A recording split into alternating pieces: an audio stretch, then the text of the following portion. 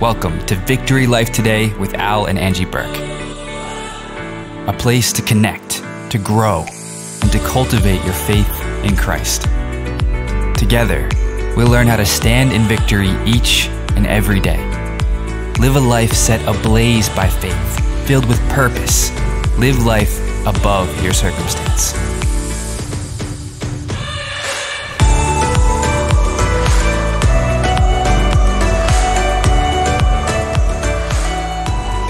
Welcome to Victory Life Today. I'm Al Buhrke. And I'm Angie Buhrke. Thanks so much for joining us today.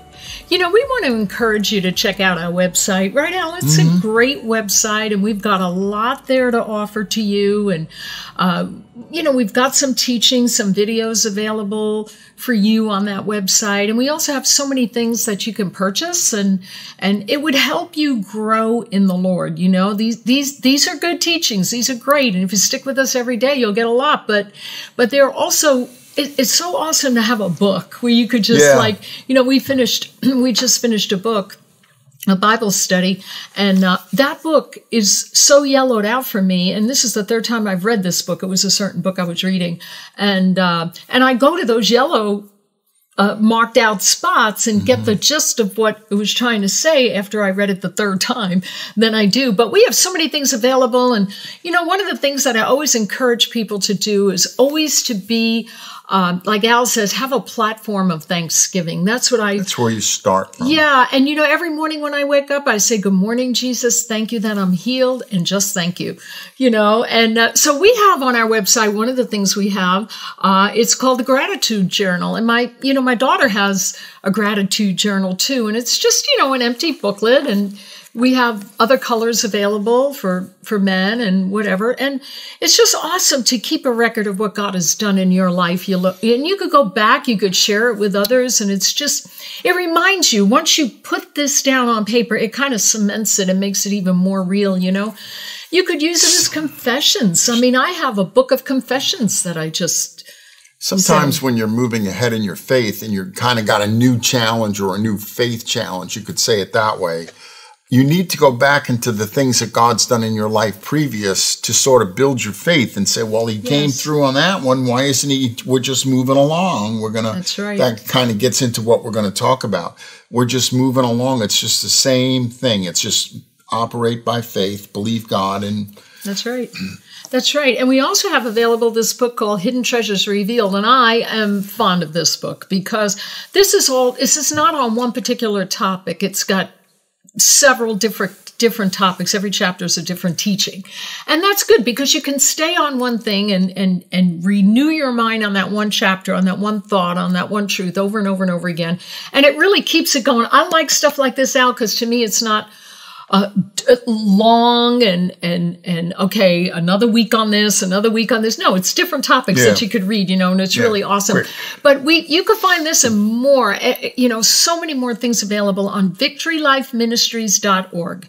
That is the name of our website. And we would also encourage you to become a giver, give into this ministry, give to another ministry, whatever, but giving is very, very important to the Lord, and he honors giving, and he promises to give it back to you 100-fold return.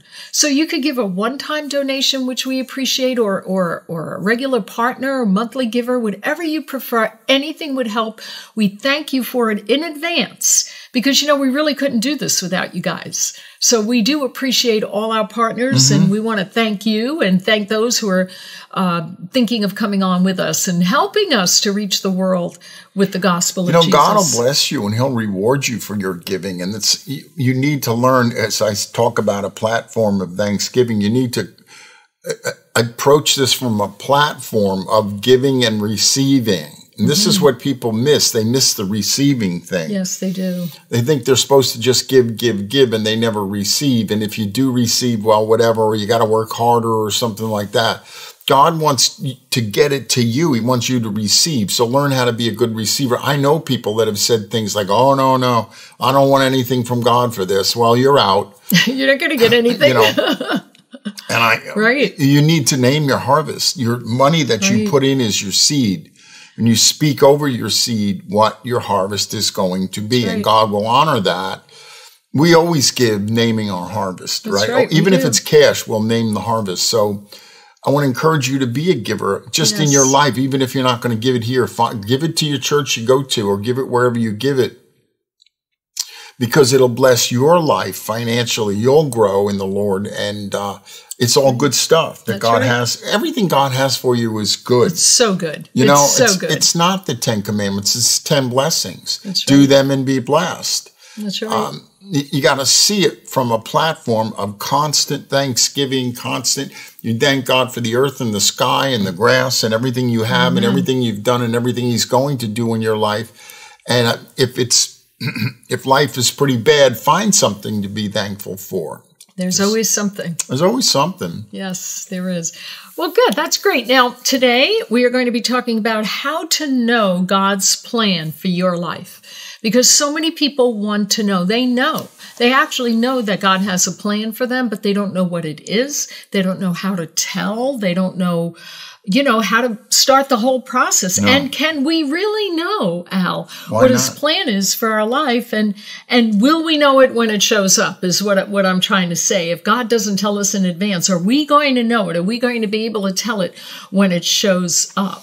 Well, it's kind of like this. If God has a plan for your life, and He has a plan for everybody, and that doesn't mean everybody has a pulpit and everybody has a TV ministry, but God's got something for you to do. But it's kind of like, well, what does He want me to do? What does He want me to do? It's kind of like, okay, God, what do you want me to do? And God goes, I'm not telling you. It doesn't make any sense. And that's the attitude that goes on out there. It's kind of like, don't you get this? God He has something for you to do, and He wants to tell you what it is. It's not that difficult to find, follow, and fulfill God's will for your life. When you were in the construction business, and your men came in, you had plans of houses. I mean, written plans. The whole thing. You wanted to show them what they had to do that day. I did a whole layout for them, and I said, okay, this was what you're going to do today. This, and this. Hey, the key to that is you only did it one day at a time. Yeah, that's another thing with God. You're not getting a whole lot more than that. So, when I had people working for me, I told them every day what I wanted done today. And this is do this, do this, do this. So God's the same way. He has something for you to do, but there is a training process. There's a learning process. Nobody just walks into a lawyer's office and get hired as a lawyer without going to law school, because you don't know what you're doing. You don't know anything. So God will put you through a training, and there'll be time, and we're going to get into some of that. I see. Well, the first thing that you need to know is that when you were born, when you were created, God created you with His purpose in mind. We don't even realize it, but He made you with certain abilities, certain gifts, and a certain personality to fulfill that plan, which we don't really think. We think, oh my gosh, we're going to have to work really hard at this, but really no.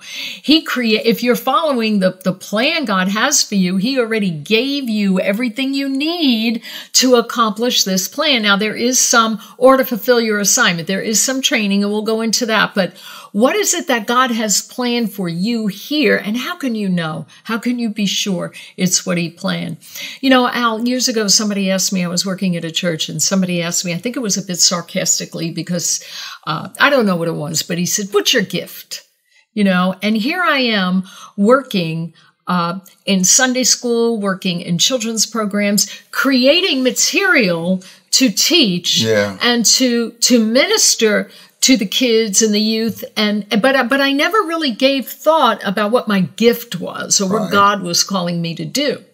So I just basically said, well, I don't really know. Little did I know that I was doing it. But I didn't put it together as God gifting me to do it. I was just doing it because God called me to do it. So, and another thing I want you to know before we get into it, there is a difference between the ultimate purpose for which you were created.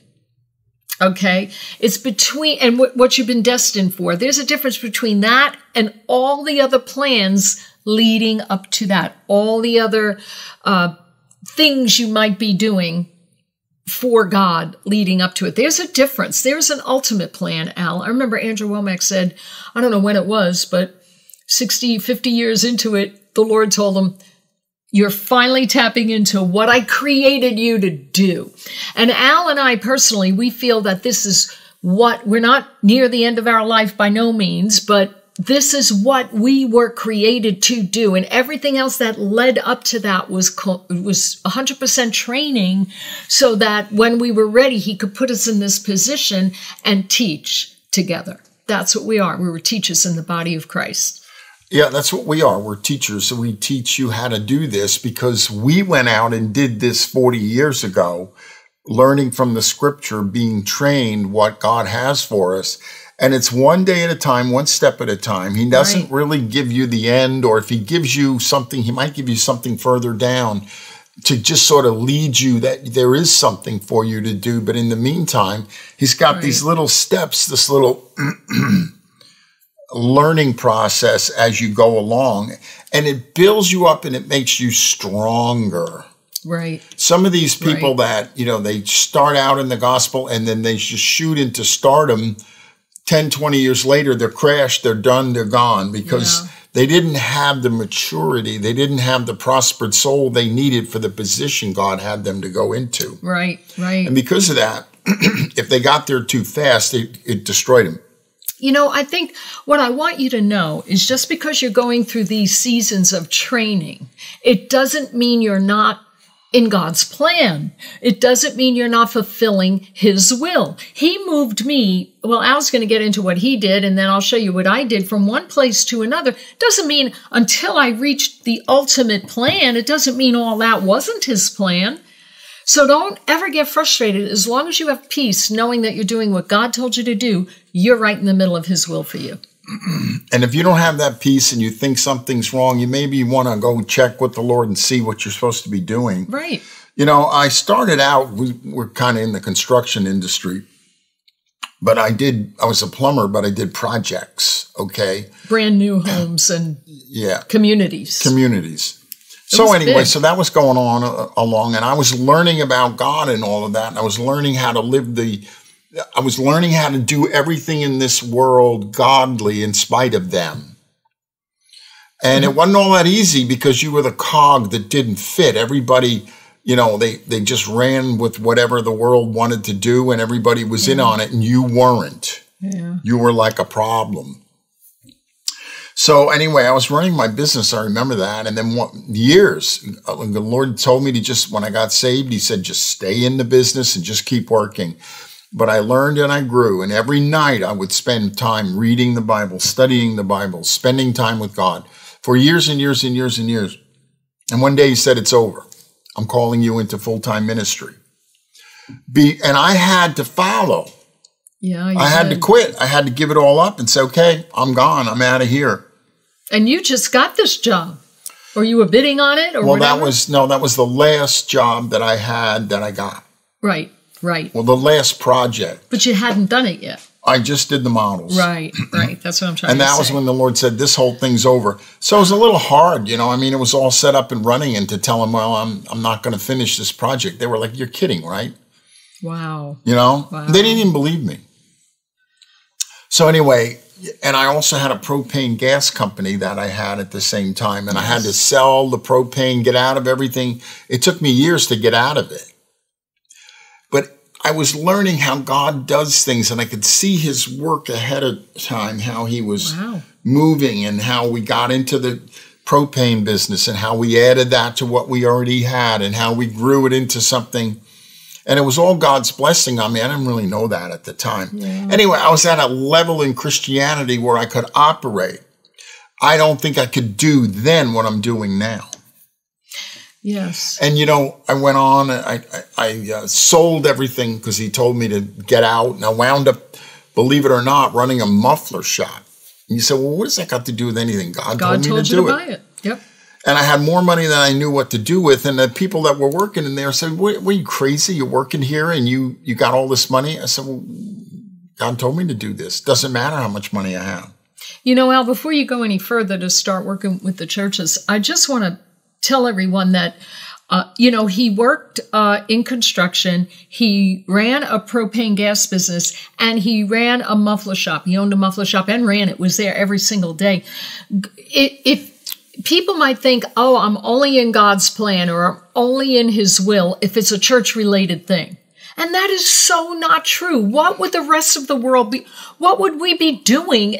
Not everybody can work in church.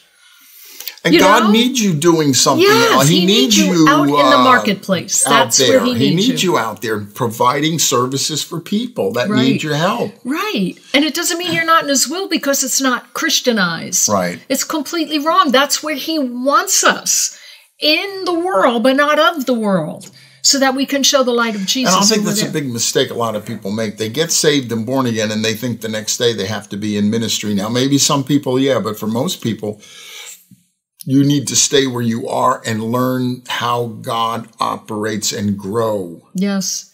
I think a lot of people that graduate from any Bible college, the first thing they want to do, which I've noticed, is they want to start a church. And that's admirable and that's good. And they might even feel led. But you and I think that whatever they learned in Bible college, they need to go out into the world and live it and practice it. And fight the devil. Do what God told you to do while the devil's fighting you every step of the way. Right. And learn how to negotiate in all of that and operate and how to gain and win. And a lot of all my business skills we use in ministry. Yes, yes. Because of what I learned how to operate these things, and basically could probably operate any business to some degree, because I know how all that works. Right. And I know how to deal with the people, the people working for you and the people I worked for. You learn all of this, how to do this. So when you're in the ministry, you already have all those skills. That's good. And to me personally, I don't know, I'm not saying this is everybody, but to me, if you get saved and born again, the odds are, I'm not saying everybody, but the odds are God's not going to use you in terms of a pulpit or some kind of ministry for 20 or 30 years. He's going to grow your character. He's going to train you. You have to learn how to know when the devil's attacking. We were just talking about something. You have to know when the devil's attacking. You have to see it. And you got to go through these things like maybe in the secular world, and I'd say it this way, get your head beat in and go, oh, that wasn't so smart. Before you go into me, we were just talking about this guy had a church, and big church, big time guy, and he got lured away by some female. She took him away, and I think she set him up. I think these guys are set up, and destroyed the whole thing. Well, once you've been out in the world, you see this coming. You see it coming. You see the devil bringing it in nice and easy. Yeah. And you just see it for what it is because you've already been through it in the secular world. So there's a lot of preparation, and I'll say it this way. Let's say you have the gift of singing. That's a gift. Yeah, it is. You need to learn the notes. You need to learn how to operate with people in a band. Most people that are musicians in a band say it's a very difficult thing to get everybody there and to get everybody on board to learn to do a song because everybody thinks they're God's gift. So there's a lot of training that goes on with all of this. The gift isn't everything. Right, right. You know what I mean? And I know somebody else is very, very smart. And she thinks her intelligence will pull her out of anything. But it won't. There's a learning process. Right. So go ahead. So what else did you do? You served in some churches. You preached on Saturday night for 5 years. I served in churches for years and years and years, became an elder, did whatever they called me to do. And then finally one day someone said, would you please come over to my church, which was a different church, and preach for us on a Saturday night. We want to do praise and worship. See, I was ready for that when that came. And even then I think about it, God gave me a lot of revelation and a lot of wisdom. And I really thought I was pretty cool and I was great. And I, like everyone should be as smart as me. You know how Paul talks about the thorn in the flesh.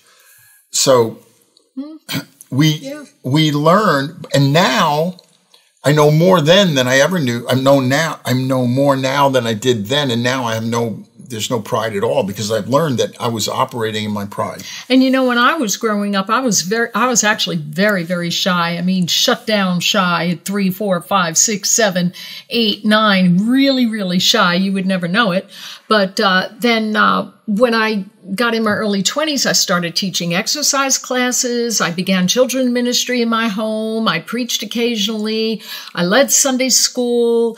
I worked at a sign company. I mean, that wasn't a Christian thing, I did children's ministry, high school ministry, adult ministry. I did all of this. And then I took a year and went to Charis Bible College. I mean, I took it online. I ministered. We both did one-on-one with people. And so we both did all of these different things. And we knew we were always in the center of his will for us. But honestly, during that time, I never thought of the ultimate plan. I wasn't even in my mind. It was like, I'm just doing what God told me today, do what God tells me tomorrow. I'm just here doing what God wants. Right. I never thought of an ultimate plan. I thought it'd go on like that till the end. Right. But now that we're on television and we're doing these shows, this is what God has spoken to us, that this is what I ultimately created you for. And then we know that we're good. Yeah, and we know we're right. I really, I hear people teach things. We were talking about Paul's thorn in the flesh on an earlier show. Yeah. How people have taught it wrong. Well, we've been through all of this. So what we're teaching, I know this is on the money, the things that we teach. These things are correct, according to what the Bible says. Yeah. And you know what? Don't despise the journey to get where God has you to be.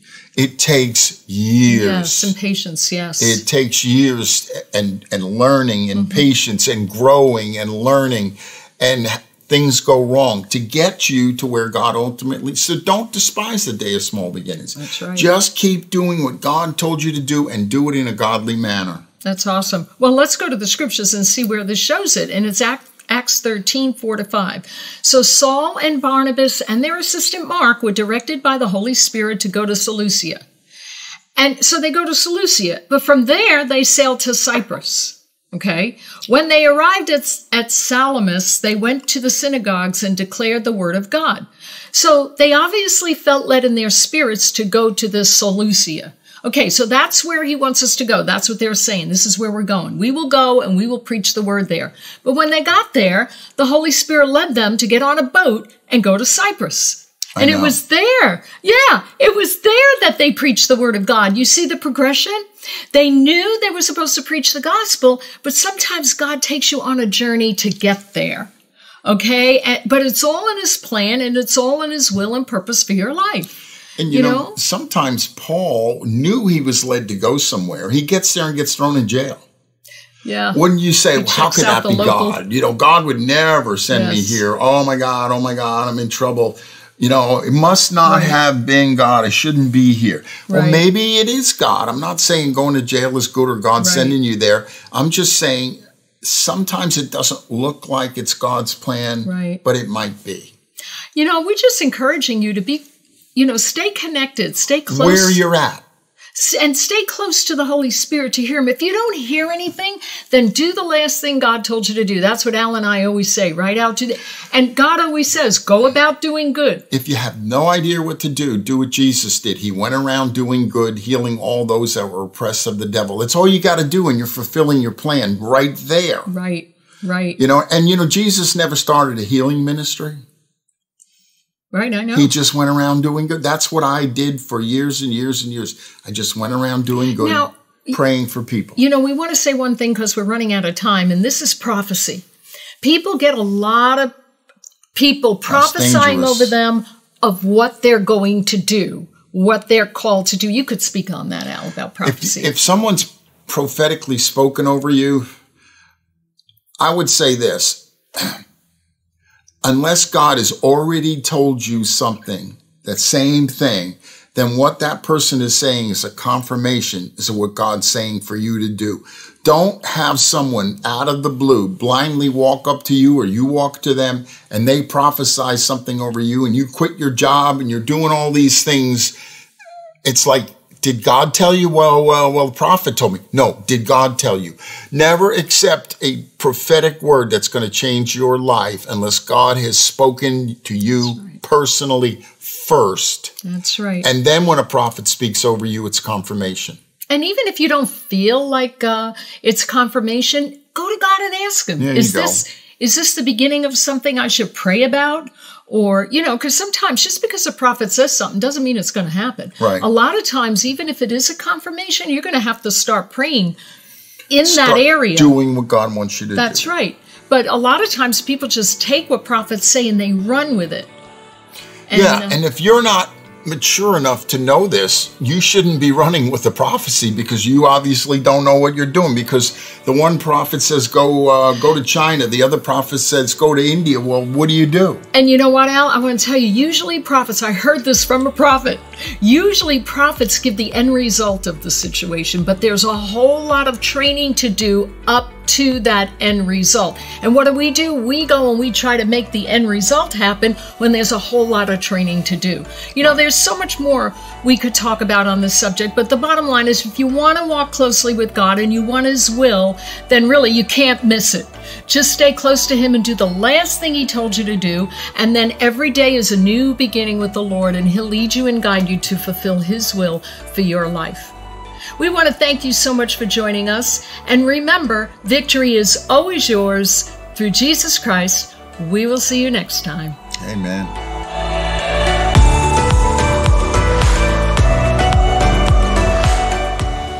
Hey, we hope you enjoyed today's show. Thanks so much for joining us. Did you know your giving can create prosperity for you? When you give into God's kingdom and you're pouring finances into this ministry right here, we will take that money and pay our bills, and we can prosper, and we can get the word of God out to more people throughout the whole world. We really are worldwide now. And you could be a part of this, and you'll get part of the reward that we get, and God will bless you financially. That's right. It's important to put your seed into good ground, and this Victory Life Ministries is certainly good ground. So we do encourage you to give to Victory Life Ministries. You could go to our website, victorylifeministries.org. We appreciate anything and everything that you could do. Just press that donate button and become a recurring partner, or just a one-time giver. It doesn't matter. We appreciate anything. And when you partner with us, you will be getting the same rewards as us, and that is true. That's right. So today, go to victorylifeministries.org. Victory Life Ministries was founded to help you connect, grow, and flourish in a relationship with Jesus. Al and Angie Buhrke are committed to teaching the body of Christ how to walk in strength, in boldness, in love. Connect with us online today at victorylifeministries.org. You'll find the encouragement, inspiration, and resources you need to stand in victory each and every day. Join in on a growing community of believers that are partnering to bring these messages all over the world. With your help, we can make a change. We can shift the atmosphere. Live your best life. Live an effective life, full of faith, hope, and vision. Live life above your circumstance.